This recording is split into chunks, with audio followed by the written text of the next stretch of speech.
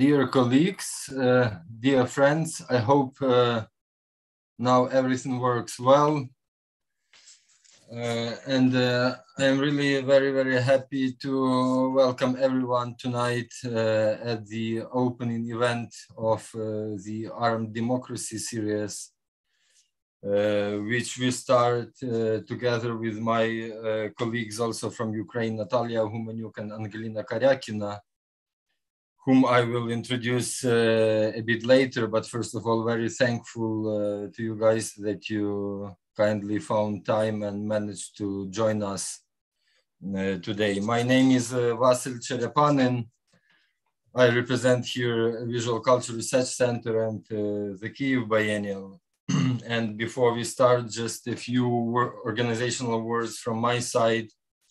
And first of all, let me start this event by thanking to the foremost Ukrainian military, of course, to civic resistance and volunteers networks and so on. But it's only thanks to the Ukrainian military that we can sit here today in Ukraine, having this unbelievable privilege to have a light in our houses, running water and pretty good internet connection, unlike millions of our compatriots, because without them, this just wouldn't be possible.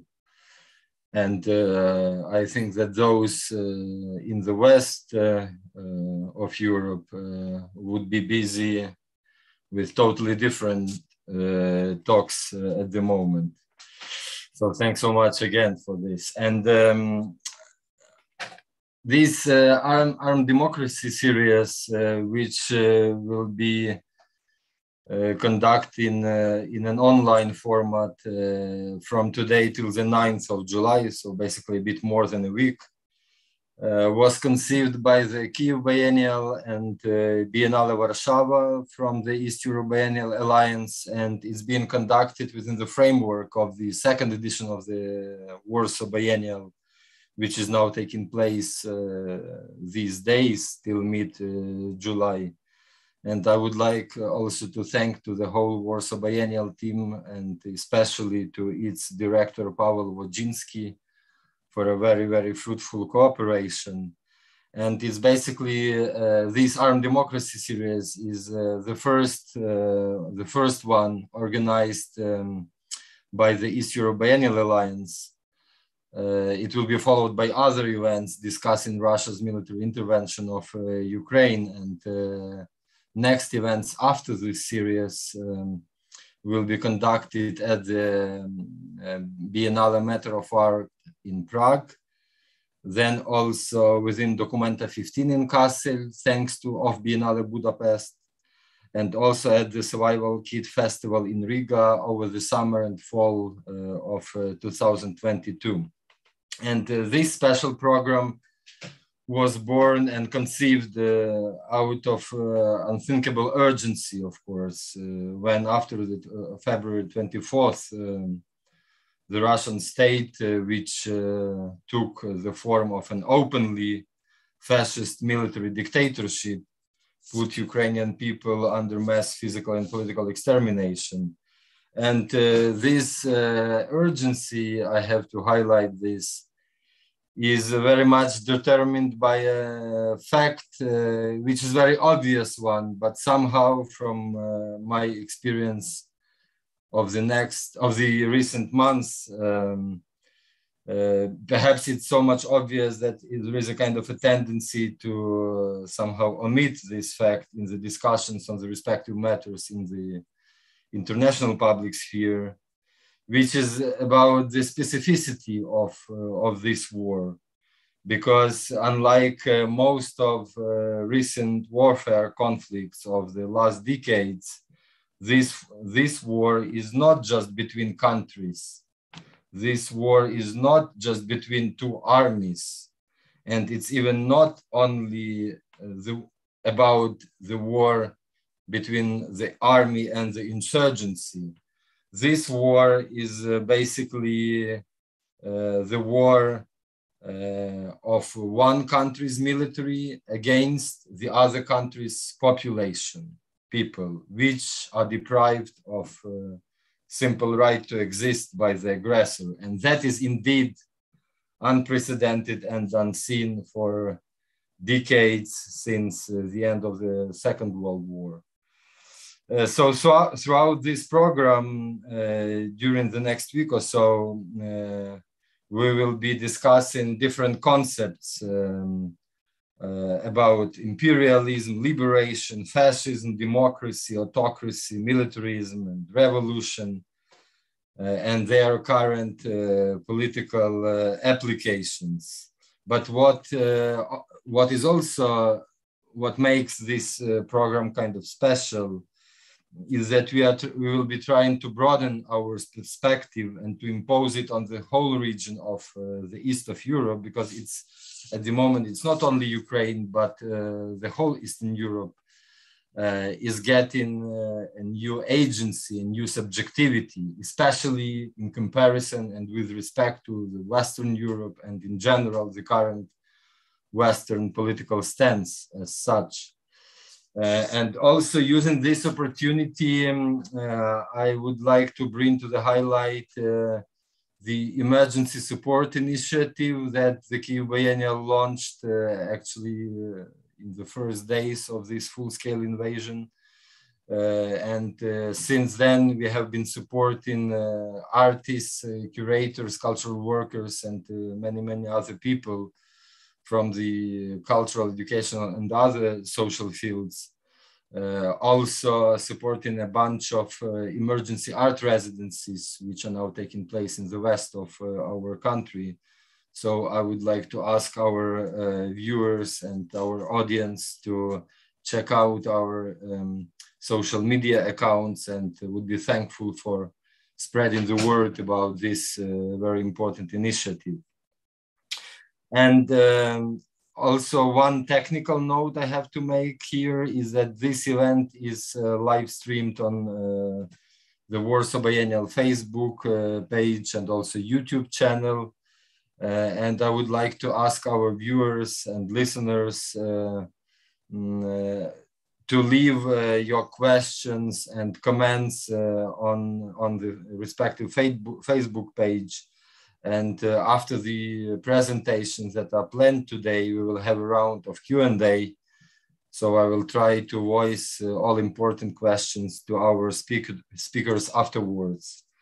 So without further ado, I'm really very happy to introduce our long-standing partners and my dear colleagues and well-known Ukrainian journalists and reporters, Nataliya Gumenyuk and Angelina Kariakina, who are also together running the public interest journalism lab, a newly appeared established Ukrainian media organization and a kind of an interdisciplinary coalition which unites journalists as well as different researchers and sociologists, and promotes discussions and reporting on really very complex social topics. And since the start of this full-scale assault on Ukraine, its journalists and reporters have been always pretty often on the front lines. And Nataliya Gumenyuk is a well-known Ukrainian journalist, and she's an author of 2 books, The Lost Island: Tales from the Occupied Crimea and Maidan Tahrir.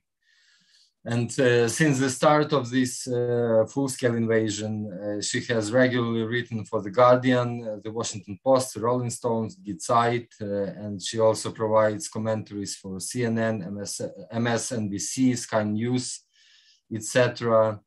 She was also for quite some time director of the independent Hromadske TV and Hromadske International TV channel. And she is also a member of the Council for Freedom of Speech under the President of Ukraine, as well as the Independent Media Council.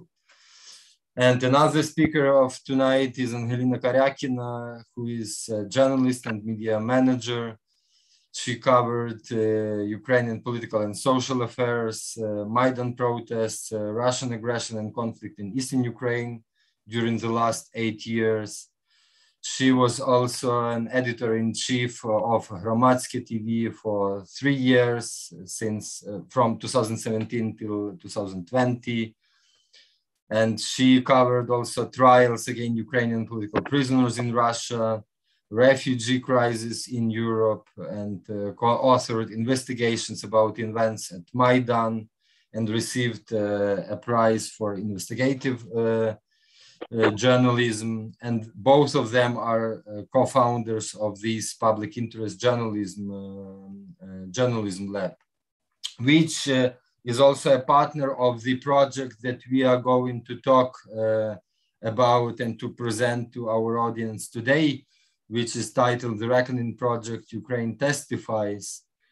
This is really, for the post-Soviet space and in general in the Eastern Europe, it's an unprecedented endeavor, because it's got a mandate to investigate human rights violations and abuses since the beginning of this war. So the project actually collects and amplifies the testimonies of witnesses and victims of Russian aggression, and is also intended to build summaries into cases in order to present them to international and as well as national courts. So I'm again very, very happy that you managed to join us today. So now I pass on the microphone to you. The floor is yours. Thank you so much again. Thank you. It was quite a lengthy introduction, but I think we would tell a lot of new things to all of you. And I probably would first really describe what we are doing and what actually is done in Ukraine today, and what's, the Ukrainians and Ukrainian journalists and human rights defenders are capable to do. So there is no, I think we would talk later about the scale of the crimes which are taking place in Ukraine, as you rightfully mentioned. We speak about, an incredible scale, a large country, and the second biggest army in the world is trying to destroy the whole population of that country. And I'm speaking that with full confidence. And up till this moment, the Ukrainian prosecutor office speaks about possibly 20,000 of the war crimes. There are a lot of human rights organizations working on that.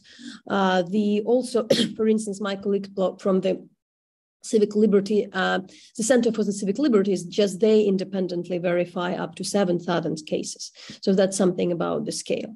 However, what we are doing, and I think that the world still don't fully understand that it's ongoing now, and we're speaking about all kinds of the war crimes and crimes, possible crimes against humanity and attempt of genocide. The project we joined in the Public Interest Journalism Lab was elaborated in the early stage of war with two other people, Peter Pomerantsev, with whom we worked very closely for the last years, who is the co-founder of the ARENA program at the Johns Hopkins, the writer, the researcher, and also quite a new person to Ukraine, but absolutely known globally. Her name is Janine Di Giovanni, a legendary war correspondent who spent almost more than 30 years reporting on all kind of the conflicts, reporting 4 genocides. We're speaking about the Srebrenica, about Rwanda, Syria, but also, Yazidis. And she also, was reporting the Chechnya, and spent a lot of years, many years in the Middle East. But what we also understood in the early stage, when we were super busy, of course, with our own reporting, that it's true that the crimes are repetitive, but in this particular case, they are repeated by the very same people. That if you speak about the Chechnya and Syria and Ukraine, they're the very same generals, the very same people, and the pattern is very the same. And very important is to connect these dots and to tell this story. Also, another story is that because of the historically, there were different times. The media worked differently. So usually it taken some time. There was some lag behind what journalists did, and later when the human rights organizations were coming. So there were years between the recording of the testimonies of the people in Srebrenica and what had happened. Of course, Syria is very difficult terrain, extremely difficult terrain, as we know, because there is an authoritarian regime, a very ruthless, with all the support from Russia. There are almost no international reporters working on the ground. So even if the cases were, recorded in the early stage of the war or later, often there are very, it takes time. You really need to find the way how to do that. In Ukraine, there is something unique globally happening. I think that the Russian regime totally, because it was unpunished, because there was such a long impunity for everything they did, but also because those crimes were taking place in particular countries which often were authoritarian, like Syria, or let's say when we speak about the Chechnya, we knew what was happening there, but it's still considered to be that there is a sovereignty of Russia. It just one place in Russia. Each Assad is still in power. And I think that they totally underestimated that Ukraine is a democratic state with a capable government, with a capable law enforcement, and also, capable to extent, because none of the law enforcement globally in any country in the world would be capable to do what we are doing, what Ukrainians should do. But there is an unprecedented access to the crime scene. The whole country is the crime scene. All the international organizations can work here. All the Ukrainian organizations can work here. Ukrainian media, international media. But Russians still didn't hide much. We can discuss later Mariupol, which is under the occupation. But really, they don't hide. They do things. And this impunity created the case where they commit crimes of the incredible scale without really thinking that somebody may track. Because for years, they really were not punished. And this is an incredible opportunity, first of all, for those people, for everybody, for Georgia, for Moldova, for Libya, for any country where those crimes were committed by the same people, to wait for justice for those, to ask for the justice. So basically what we do, what I also understood that, and I have this kind of team, interesting division in the team, we've been joined also by the international reporters and journalists. They usually think like, we do the job, it doesn't have impact because it's up to lawyers to record those stories. But I also talked to the lawyers, a very, the very incredibly famous, different lawyers which worked in different war crimes globally. They tell us and tell me in particular when we started to talk that, the story can't be told without a proper narrative. Even like if we make the case, if the story isn't told, that would be denial. That would be the public won't trust. So somehow it seems like both media and both legal, like human rights lawyers and the others feel that something isn't working for them.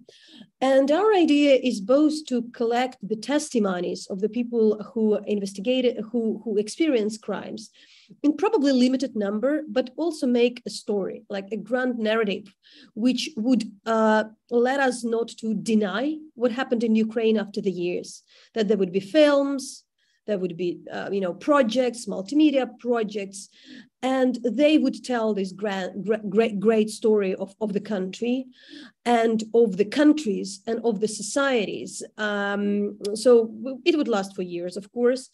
Also from our side, we gathered also a lot of people, like the journalists from Kharkiv, Kherson, Kakhovka, all the places in Ukraine, who are, of course, who are the members of their societies, and we're talking. But something to tell before Angelina joins. First of all, it's really about the scale. Give an example. Sometimes I told about 20,000. But when I talked to the head of the police of the Kyiv region, Andriy Nebetov, at that moment, there were around 3,000 cases in the Kyiv region. And what he told was quite appalling, that almost half of those cases, the people were executed. They were shot. Mainly men, but also, women and kids, but mainly men. Still, when we hear the figure of 3,000, we think like, it's shelling. You shell, you kill, 50 people with one rocket, it's deliberate, it's somewhere, it's maybe not the targeted. But when you imagine that 1,500 people were shot in Kyiv region, that's really something different. That's really something. And I do know later, and something I want to tell more, we now refocused a lot on what's going on in the, Kherson, Zaporizhia region, mainly occupied parts. It's ongoing. The Bucha is ongoing there. Because even though there is no access now, we can talk to the people. And even if we can go to some of the liberated areas, there would be one village where there would be the Russians staying for 1 week. And I would say there would be a man tortured there. And also what's important, that's, wherever we go to any village which was under the occupation, some people would say, like, nothing horrible happened here. Just one person killed. But it's happening almost everywhere. When we went to Chernihiv, I was appalled by that in 3 villages, just going with the first field trip, some kind of just knowing the terrain. We've been to the 3 villages, and randomly, I met 3 men with whom I started to talk, just like, what's happening in your village? What is in the streets? It's destroyed. And just randomly, the guy would say, like, my son was killed. And another guy would say, well, my son was killed. It's pure randomness. But, this randomness for me shows the scale. But something else to add. I think that today, some of the international reporters told me that they are cautious about they didn't understand scale. So I think it's our first task to explain that today at this moment. Second, people are concerned about the terms war crimes, crimes against humanity. And we know that the genocide is extremely loaded term, extremely, and it was misused by dictators. And when we started the project, our international lawyers who also worked in Syria were very cautious, like, don't tell this is a war crime. We used all these words, alleged, it says. But wherever I present just a basic mapping, even without starting, like just saying what we've done just to identify what's happening in the region. We were from the beginning understand that, like, look, it's definitely not just war crimes, because the war crimes could be committed by, like a particular platoon. But if some case of, using the people as a human shield or killing the head of the community happens in 3 regions, it couldn't be misconduct. Because misconduct, it's when one, rotten apple or one platoon misbehave because maybe this platoon is crazy. Maybe the boss of this platoon, the officer, is kind of, a crazy person or just sadistic, and it's his guilt. But when you see the things happening in Bucha and in Chernihiv and in the village of Kharkiv and Kherson, even without that, we know it's systematic. The scale is already enough. So I'm very sure and confident to speak about the crimes against humanity, not about war crimes, and also about the attempt of genocide. We would be cautious, but the more we talk about that, an attempt is there, because we would discuss more, like anybody who is not openly supporting Russia in the occupied territories is under attack. You don't need to be an activist. You just don't need to be open support. Then you're under threat. And my final thing is to say that wherever I talk internationally, I would say that there is some call saying, like, we don't know yet. We don't know enough. Maybe we need to wait till another Amnesty or Human Rights Watch or any other organization would file their report. And I would say this is intellectual laziness, an excuse for inaction, nothing else. Because it's very weird to say we don't know.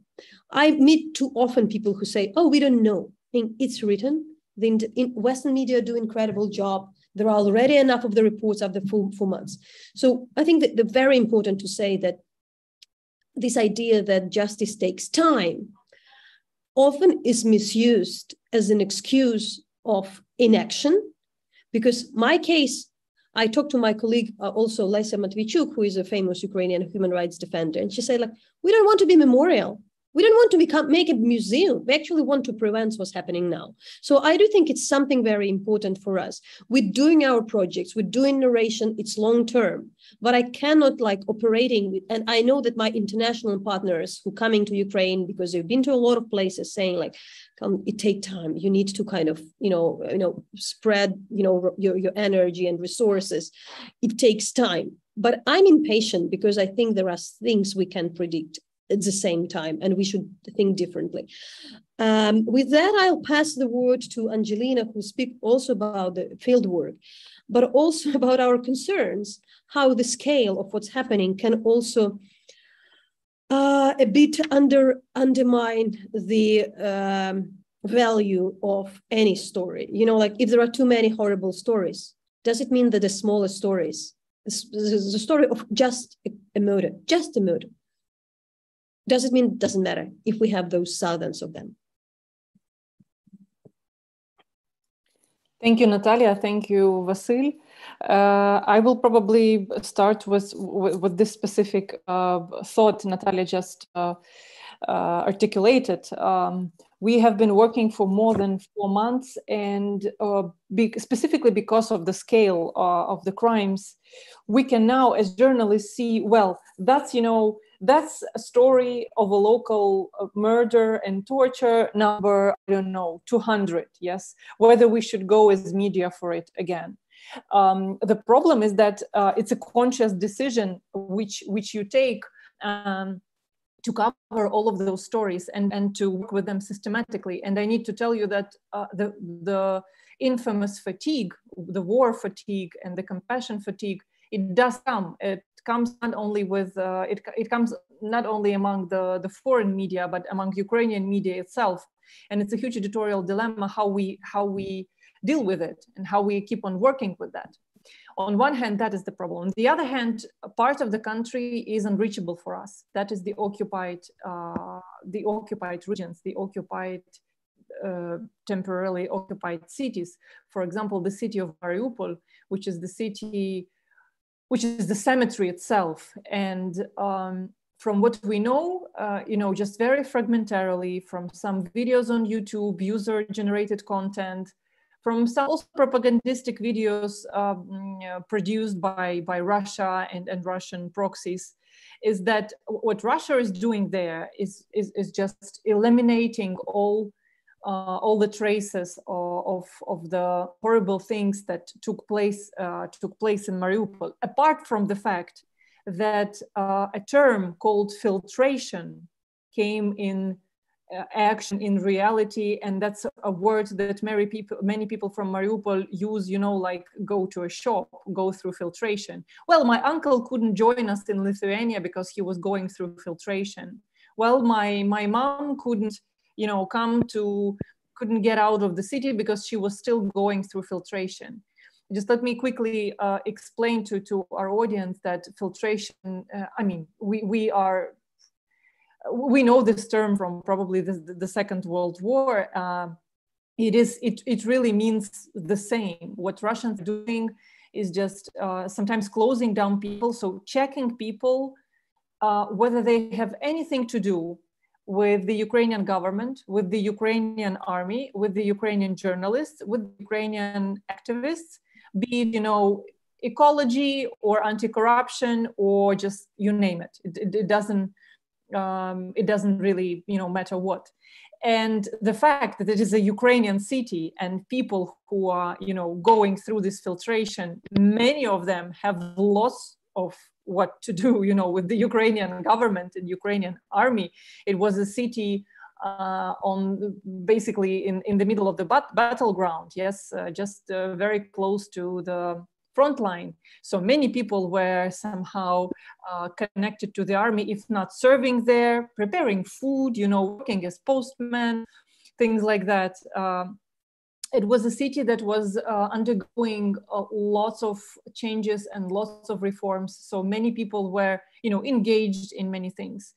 And what the Russians are doing is just basically taking those who have anything to do with Ukraine, and take them to the prisons, to the so-called DPR, to the temporarily occupied territories in Donetsk, and keep them there.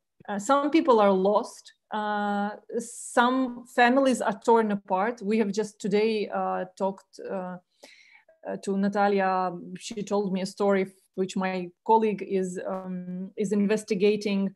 It's one of the stories that actually, you know, we know there are many of them, of the families torn apart, where for example, one parent would be undergoing this filtration or just basically captured, and the kids would be taken to Russia for a later adoption, or just for, you know, staying somewhere in social services.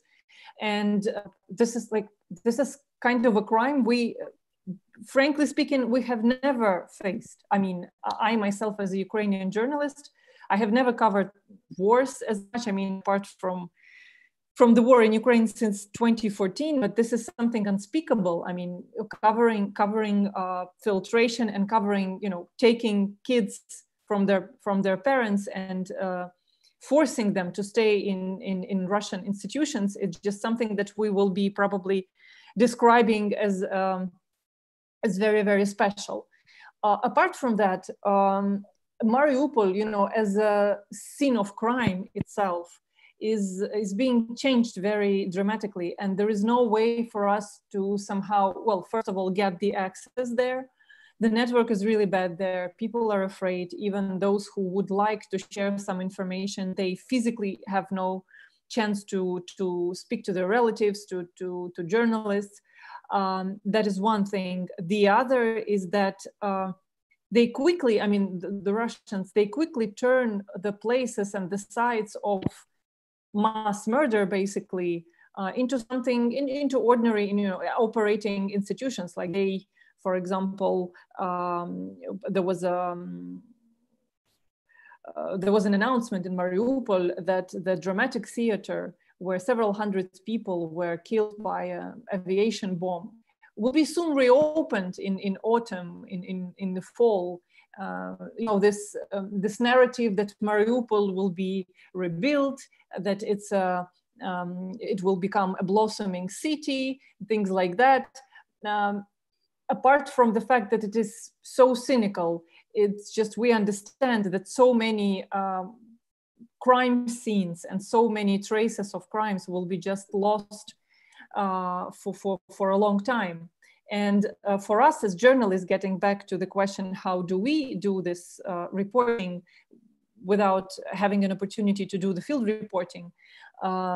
We get in touch with the people in any possible way. For example, there are lots of Telegram channels where people share their stories, and some of them, especially in Mariupol, they're just unspeakably sad and tragic. For example, there is a Telegram channel about the people who were lost or killed in Mariupol. There are several dozens, thousands people, subscribers in this Telegram channel. And what they do is they send pictures of their loved ones and a small text saying, you know, describing the circumstances under which they saw each other for the last time, or, for example, asking, you know, there is a house number 25 on the street. There was, you know, a lady on the 5th floor. Could you go and check? And someone would reply, there are no houses on the street anymore. So, you know, the lady you're asking about is gone.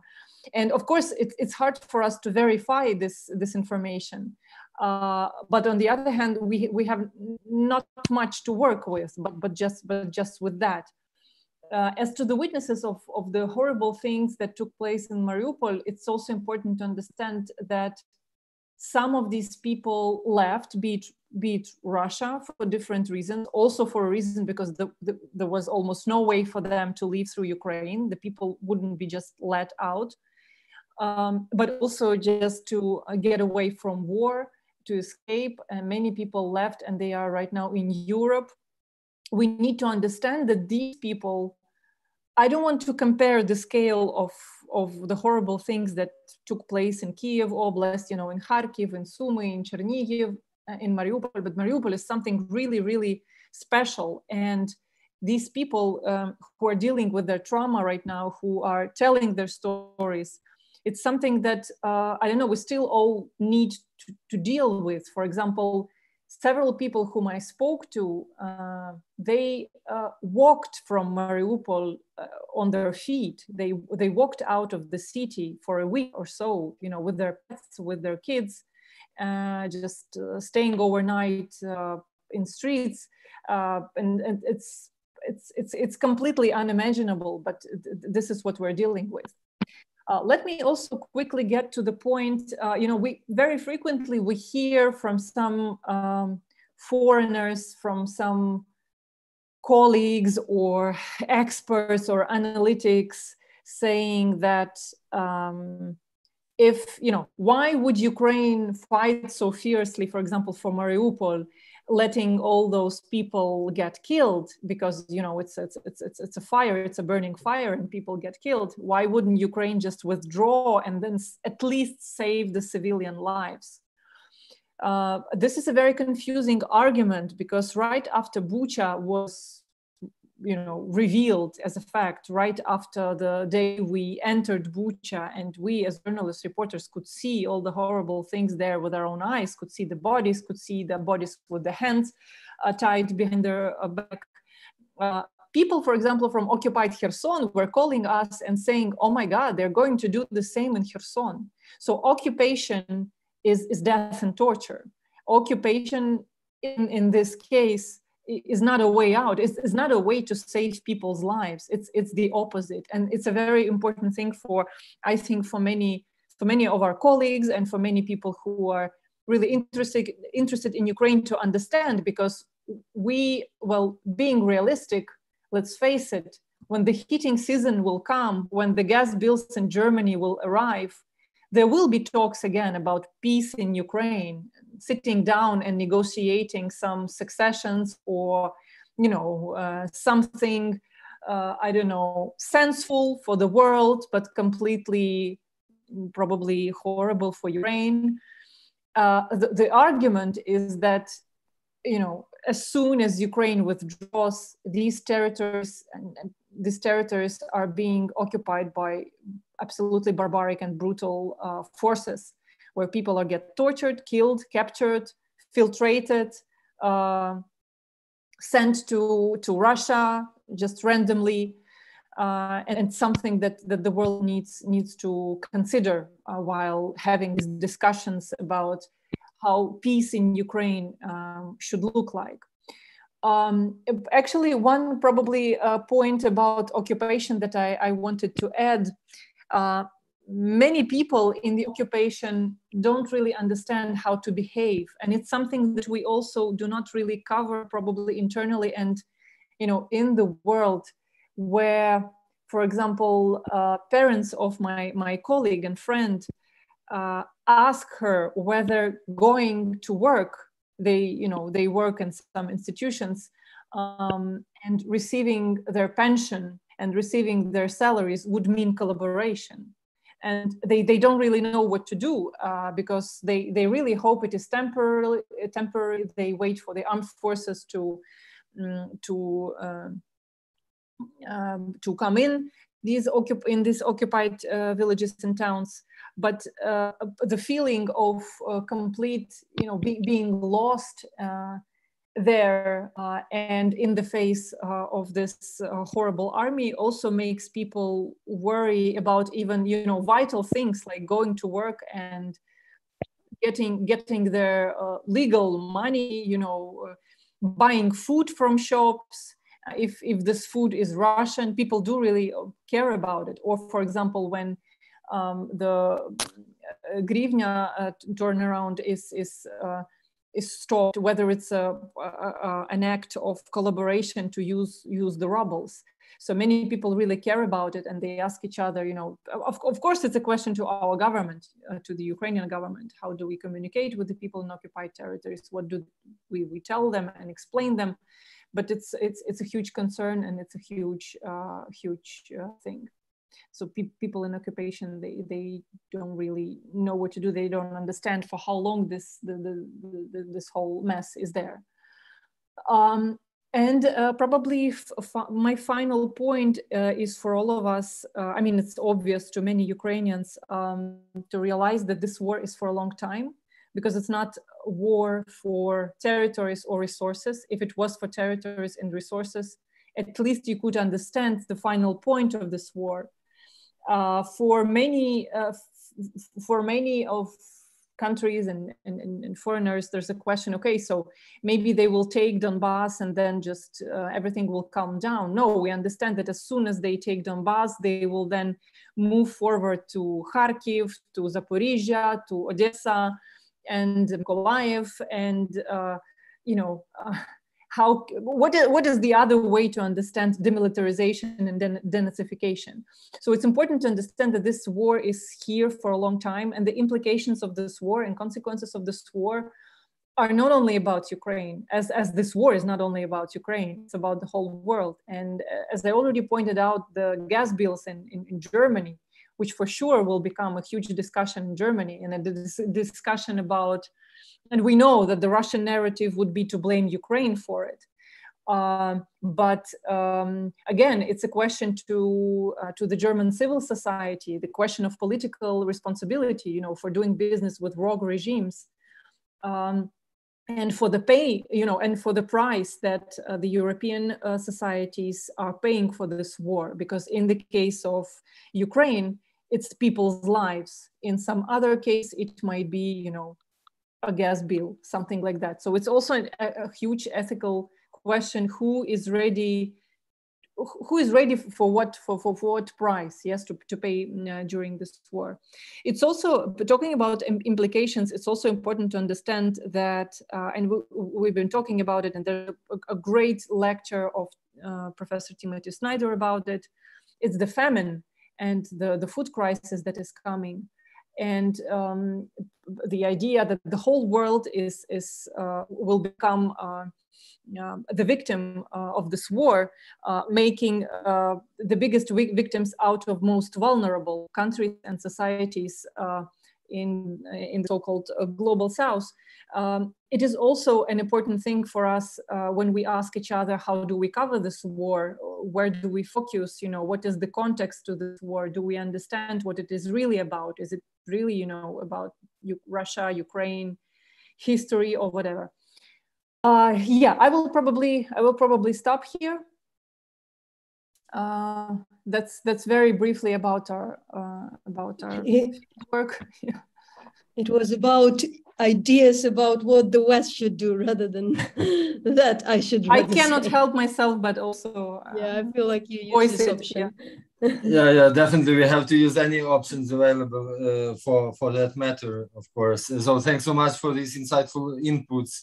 I would just really would like to ask a couple of questions here, just for some clarifications, because I'm also in this position, struggling myself institutionally and personally, how to proceed amidst this ongoing catastrophe. But to both of you, basically, I think that this point about the scale and that the very fact that this is constantly ongoing and will be ongoing on and on, unfortunately, in the nearest future at least. And of course, like what you, Nataliya, mentioned about the people who were literally shot, not just killed by an airstrike and so on. It, of course, these concept of genocide and so on are super loaded, of course, and bear lots of historical burden. But at the same time, if we use it as a kind of an attempt, it, of course, reminds very much this kind of genocide by bullets, right? So it somehow, we see this kind of strange, also historical similarity, though I'm not drawing any parallels here. But I'm really curious, because I suppose that at least some part of our audience is perhaps those representatives of different organizations and initiatives in the so-called civic society realm, right? So we can discuss a lot, like what also Angelina suggested, what are the political matters to be addressed directly on a kind of professional political level, on a geopolitical perhaps level, and so on.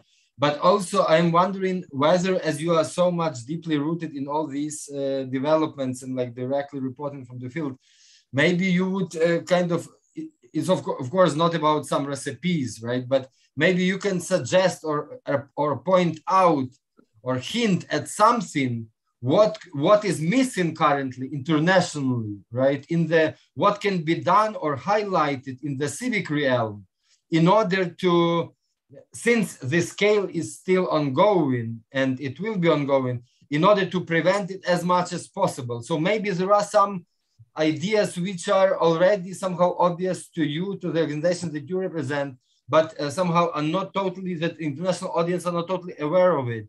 You know, that maybe you can hint at some possible routes or moduses how to approach things in order to change this. I think we can debate about the term fascist, and a lot of people would. But I have this debate with people I know regarding whether if Putin has this opportunistic ideology, you know, because I think that his ideology is opportunistic. It cannot be described as easily as ISIS or even as what Nazis did. But it doesn't mean that what he does isn't.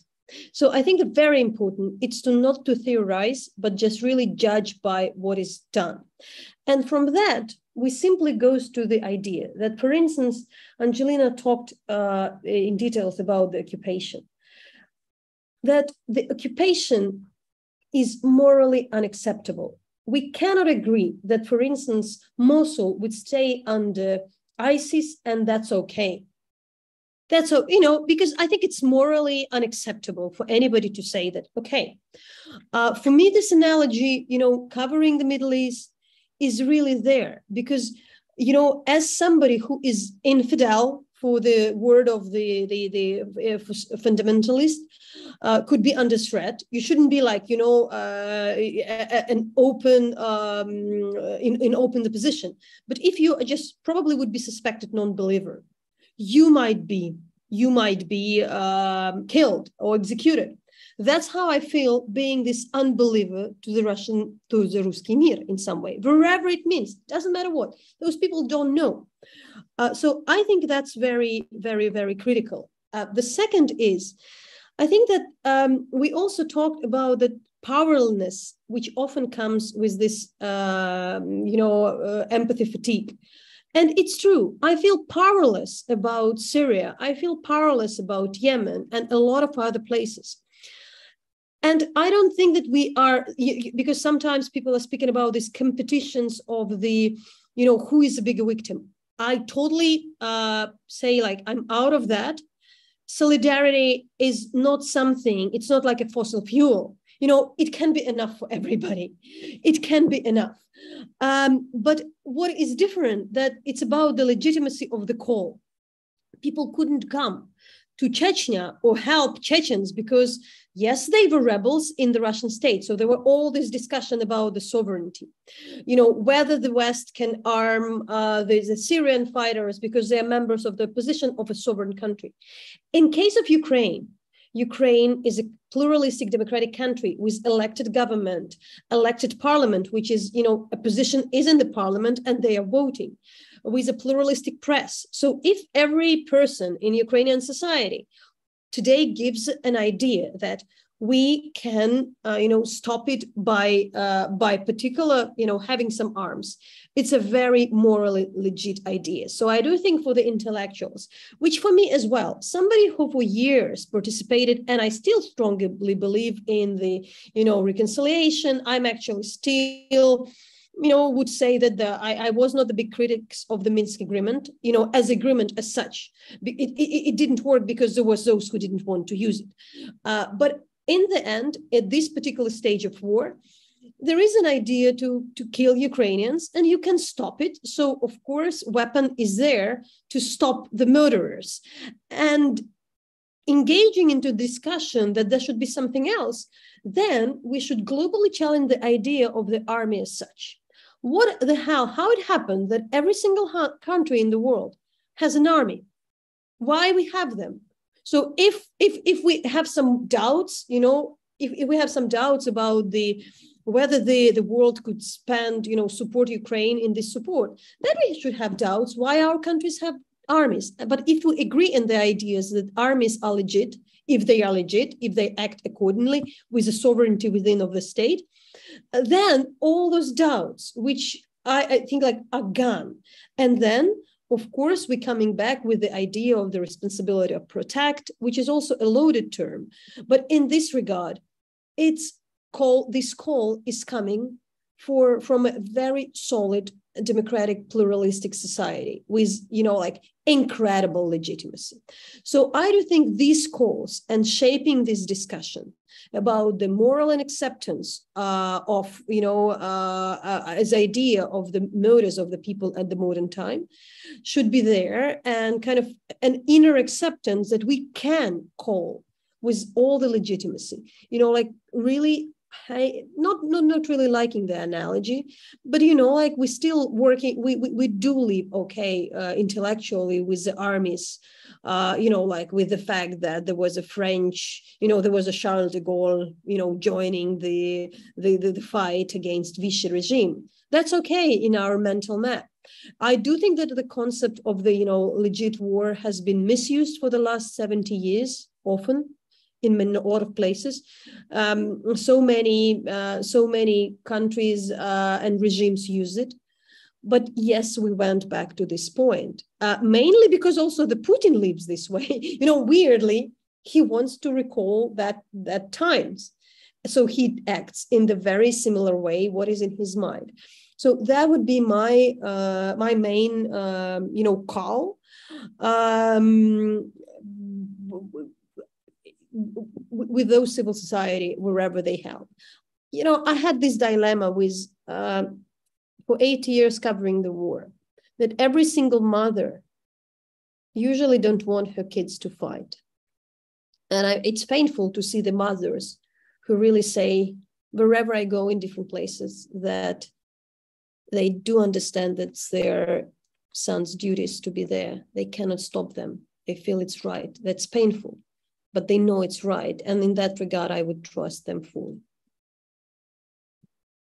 I have probably a simpler and a shorter call, a professional one as a journalist.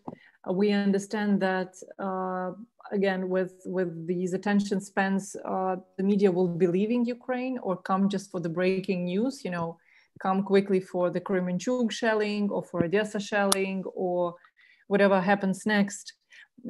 What we need is sustainable coverage of Ukraine, and we know that the majority of global media having their head offices in Moscow used to cover Ukraine as a region from Moscow, and now under these tragic circumstances, many media start to reconsider how they have been covering Ukraine so far and whether they should need to open their office in Ukraine.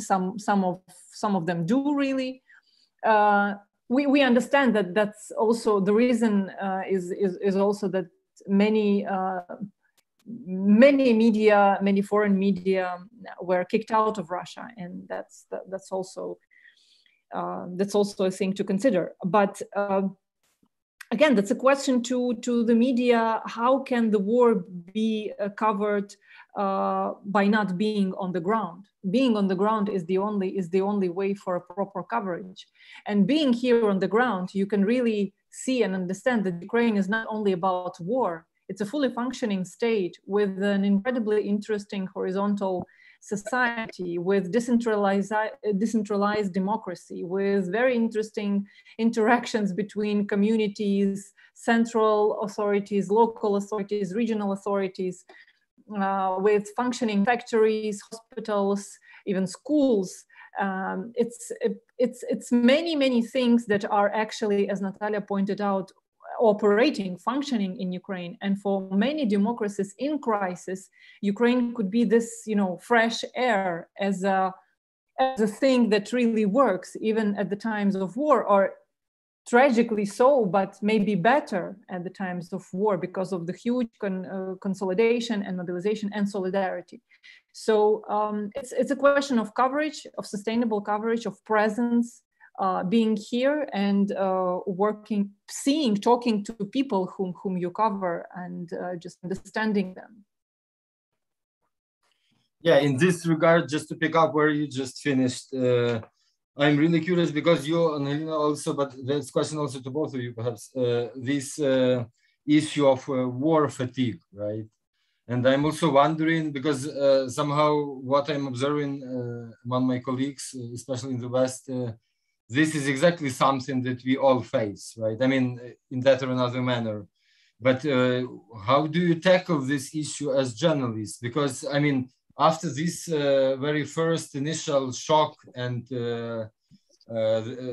when the war began, when the full-scale invasion began, of course, and after these atrocities, like in the Kyiv region and elsewhere, so of course there were so much huge attention, like focused on Ukraine. But this question is not only just about how to keep this global attention, right? Like it's not a purpose in itself, but at the same time, it seems like that this war, after the 4 months of its development, is just kind of trespasses into the zone of just like another war in the global media that you sometimes pay attention to, right? Like, how do you tackle in professional sense?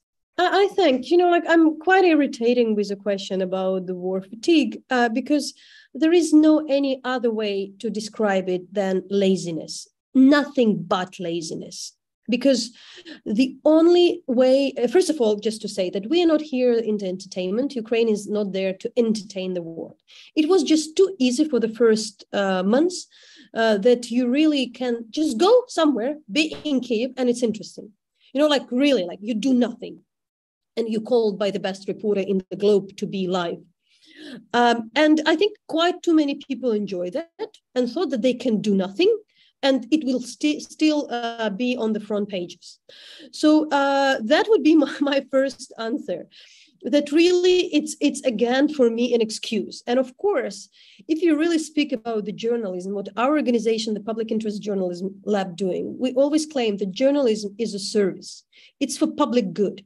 It's also like the difficult pill, you know, like you know, when you need to have it when society is sick, you need to have this conversation. So indeed, it's not really entertainment. The German journalism is so if it's not entertaining, it doesn't mean we don't need to consume, because people go for other things which maybe are not pleasant, but they are helpful. They do sport. I hate sport. I really hate it. But like, I really do it because it's helpful, you know, because it's healthy. So I do think there is something, the analogy should be there, that some things you need to work out. You go to study, you learn about some things. And that I really despise, really strongly despise the idea as a news and the part of the entertainment. I really think that there is a great responsibility for those who put journalism into the idea of entertainment. So I think that is the first. The second is, you know, I would be the wrong person to answer, because I'm consider myself a person who is a war correspondent, meaning like I do something opposite. I'm interested in the war, but not because I hate the horrible things. I think these extreme moments, they show the people in their best. They show, they give some moments when you see that humans are, you know, they aspire for the best good in them. I don't know what's wrong with me. I cannot hate within this war. You know, like I just cannot hate. I think I am not able to hate.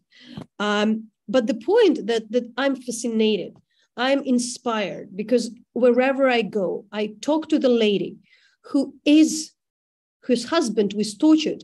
And I have never seen the more horrible pictures of the way how tortured he was. He was killed. But her resilience and her determination and her dignity and the way she behaves is such an inspiration that you really think like, I don't understand how those people in that poor village, that lady, can kind of have this amount of dignity. How I cannot admire that. We talked recently with Angelina on that. We're talking about, you know, whether we can cover the war constructively. And I do think this, you cannot feel fatigue from inspiration. There is no way for that. And I do think it's not really about the topics, it's about the optics and about the approach. It's not about ticking the box and do kind of the horrible story about the rape or something, because I've been to a couple of the trips with quite a great reporters, I would say, like renowned. And I don't say I'm better, but I'm just was amused. How come that we come to the same place and they see this blah, blah, blah, like this boom, boom, boom kind of fight. And their report is so grim. While in my case, there would be this incredible lady in this town who just would say how she dreams about the green meadows, which would come back in 2 months, and how she see her city would rebuild, and how beautiful her very ugly city, I don't like it, but how kind of she appreciates this city, and how kind of poetically she described the flowers she would like to grow in her yard when the spring would come, and we would, and what she aspires for. So I do think that this is something where, we have the way. We just should really look at this, because I'm concerned. I know that with the time, there is some limit to that, and people they're becoming more ruthless, they become more angry, that's how trauma works. That's how trauma works, that we kind of stop to see the best. But this highest good of the humans couldn't be seen more. And I can't imagine that there is way to and I think that Europe became very cynical. The globe has become very cynical. We all became, it became normalized. Cynicism became normalized. Putin misused the cynicism a lot in his kind of ideology, wherever we call it. I think it's cynicism partially, as a lot of autocrats. And this is our way to be back, to allow ourselves some idealism about the people, not in films, but in real life.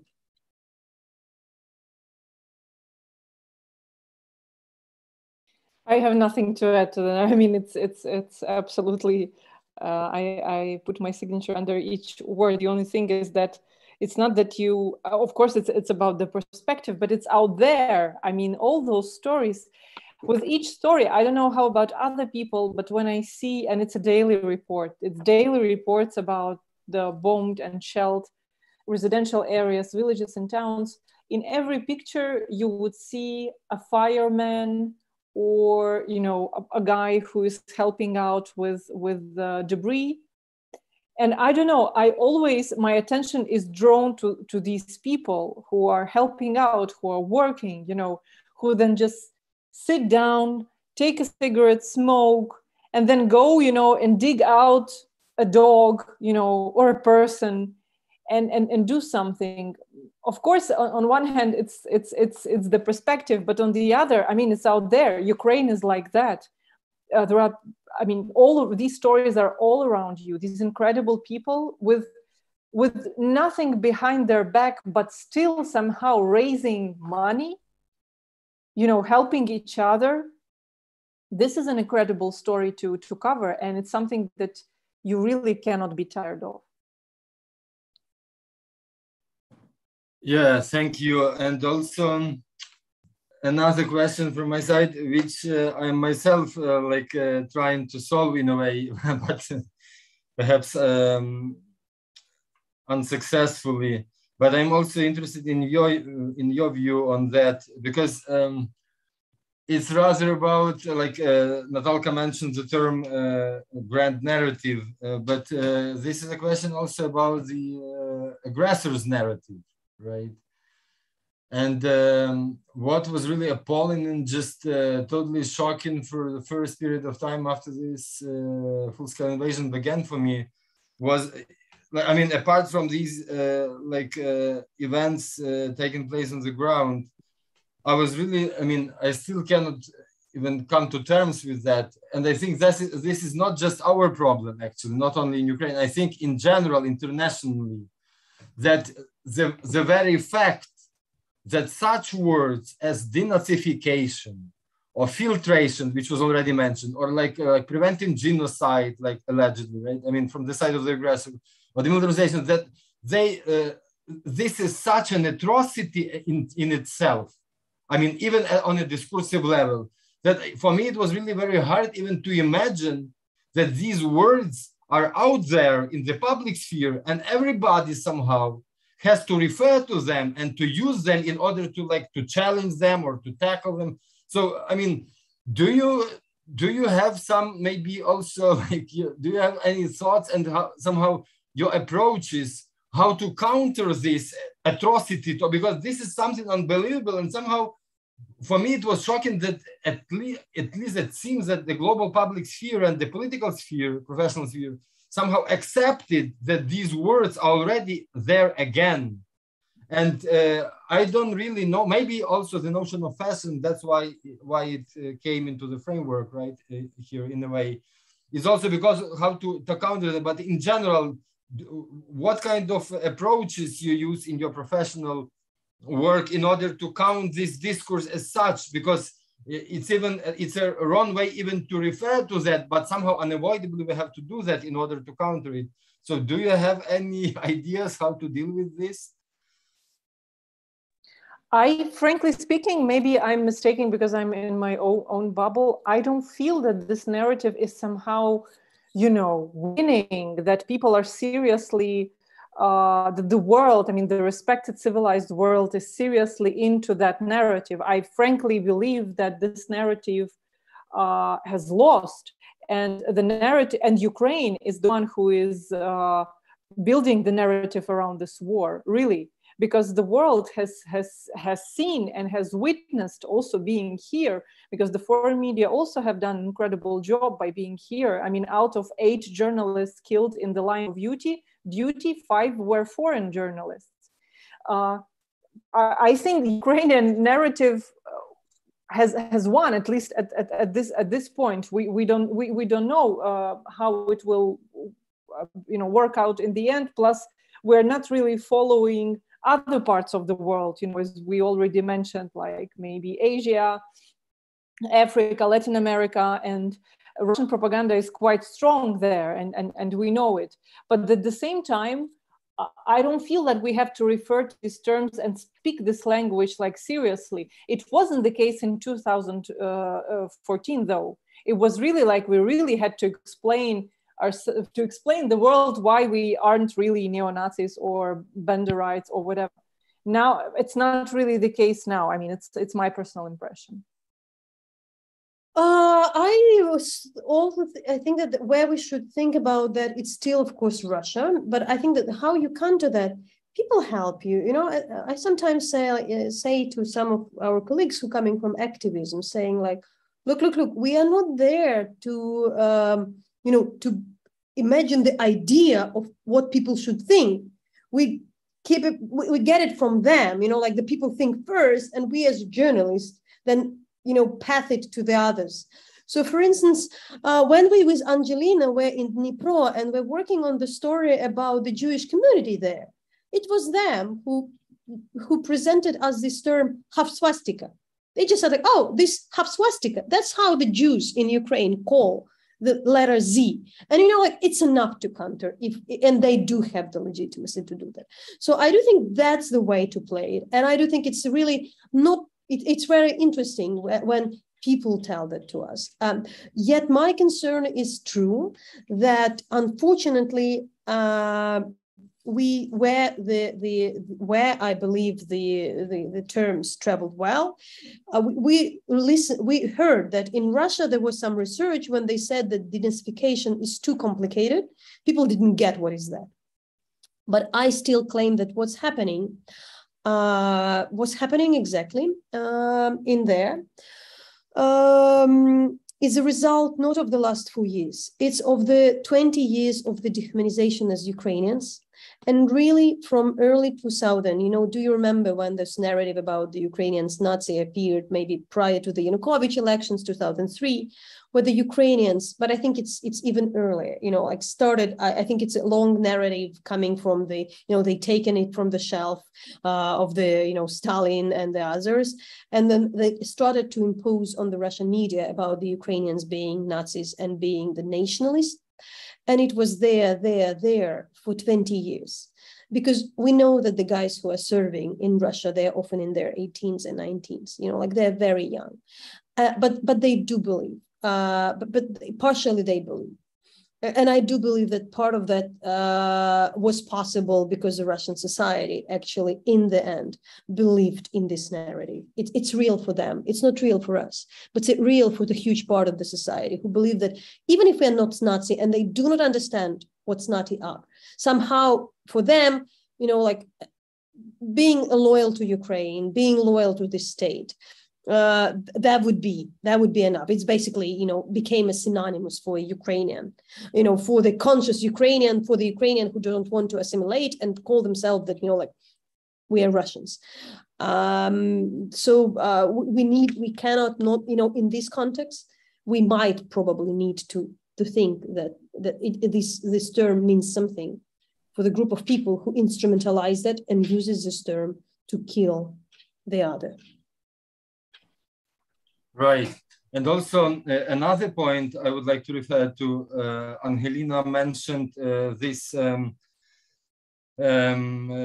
famine, which is threatening basically the countries of the global south. And I'm also wondering and wanted to ask you as journalists, don't you somehow think that, because I sometimes feel that we are in a kind of a vicious circle here, that basically, like it's not just that that the global media attention is being redirected from Ukraine onto some other issues elsewhere, like in Africa or Middle East and so on.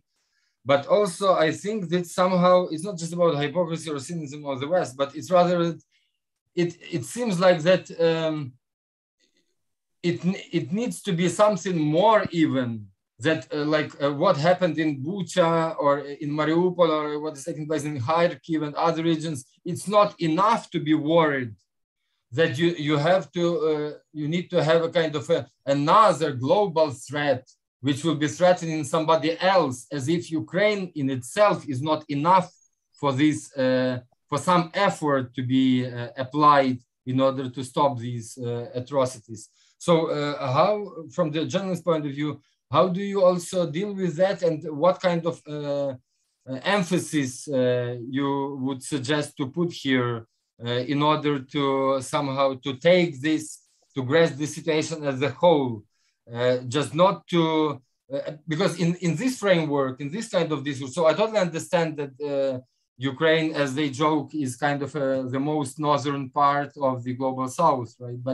But it's also that it seems like that, like Ukraine, long been considered as some like periphery somewhere in the east of Europe, is not just what already happened is not enough for to take it really seriously in order to take it as a global problem. You need like a kind of another global threat, as if the threat from the Russian aggression is not enough.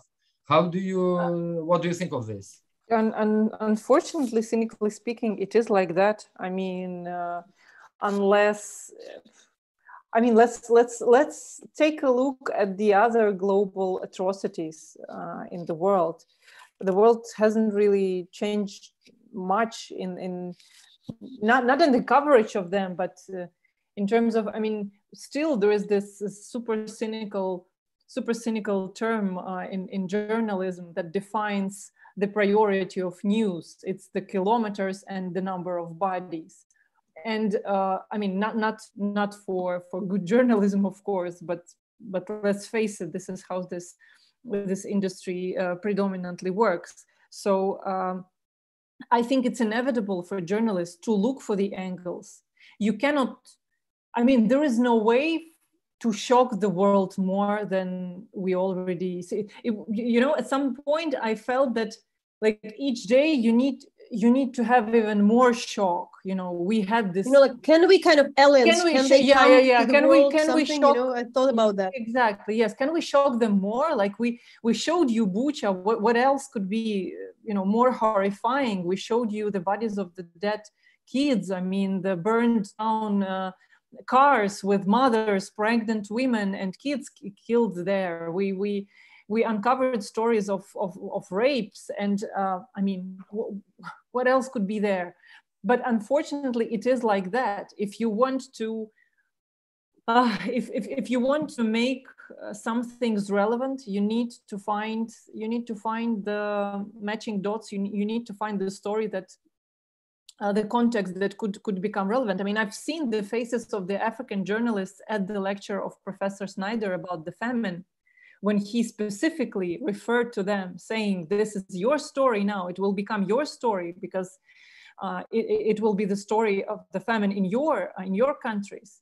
And them raising their hands and saying, oh my God, we didn't think about it. We didn't think about it. Now, as you said, after you said that, it really seems that we had like a wrong angle, or we need to take a closer look at what is happening. And unfortunately, it's like that. I mean, come on, take a look at Ukrainians. Take a look at how the world is covered in Ukraine. I mean, we are sitting here now at the panel with Nataliya, who is one of the best international foreign journalists in Ukraine, and she knows it's best. I mean, to sell a foreign story to Ukrainian newsroom, I mean, a story from Brazil or from India. In Yemen now, you know, what's happening now in Yemen? It's horrible. Who cares here, to be honest? I feel bad about that, but there are cholera, there are starving, there is famine, you know, and it's now, it's something which is happening within the last years. Yes, and we know that, Libya, you know, like, or Libya or Syria, and we have faced it as we worked together. I mean, our programs about the world and the, you know, the events that were taking place are just unimaginable on the conventional TV station, on a conventional TV station. So unfortunately, that is like that. I mean, if you are insular, as Ukraine unfortunately is, or Europe-centric, why would the world take huge interest at what is happening here? But I shortly would add, I think that it's very important. It's an incredibly important story of Odessa port, which actually destroyed the Ukrainian economy, first of all, for me. I do think that, of course, the first thing, it's really about what interesting for me, you know, for me, the famine is something very, very, you know, gross. It's horrible because we had Holodomor. What I really understood that those people in the Kremlin, but also in Russia, they just really fully don't understand that there are just things you don't do. You know, like, if, for instance, in the US, you won't speak about slavery. You just don't do these things. You can tell, like, oh, you can't joke about, you know, slaves in some societies. And they don't get it, you know, like that some things, they just don't get it still, why it's so wrong to have even something similar. Why Margarita Simonian is speaking that famine would save us, and why it's just beyond anything, and why Ukrainians would really be very cautious, despite, you know, it's not problem for Ukraine. But in the end, in this particular case, I also think that, and some analysts would say that, you know, I can't find the way. If the Ukrainian port is blocked, sorry, but the World Food Program should find some way to feed those people. Bring this grain from the US, from Europe, from Netherlands, wherever, you know, like, really, it's not, if it doesn't work, it's not the way to appease Russia and kind of, you know, like, let, you know, say, you know, let's give Kherson, and we would, you know, agree on that. But at the same time, take the responsibility to feed these people. There is grain in the world, and I really would say, like, even if this would be solved separately, it's anyway separately should be solved whatsoever. Right, absolutely. So our time is almost out for today. So thank you so much, Angelina and Natalka, for your participation. I hope our audience also enjoyed the talk as I did. Thank you very, very much for your insights and all your work. I look forward to our further cooperation. And to our audience, I will have to announce at the very end that our next meeting within this Armed Democracy series will be on Monday at 6 p.m. Central Eastern Europe, summer time, which is 7 p.m. in Kyiv. On Monday, it will be a talk by Karl Schlogel about German issues, let's put it that way. So thank you so much again. Thank you to Biennale Warszawa. Have a nice evening. Yeah. Ciao. Thank you, Vasyl. Thank you, everyone. Bye. Bye. Thank you, Vasyl.